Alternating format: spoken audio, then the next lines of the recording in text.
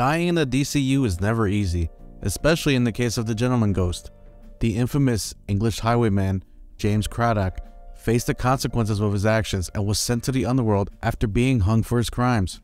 But centuries later, using otherworldly abilities, he made his way back to the physical world, searching the globe for mystical items that could help him regain a solid form.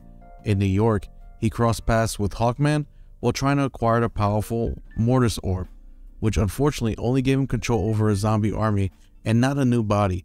Craddock later attempted to steal life force from the city's residents with the help of the recharged orb, but was instead sent back to hell.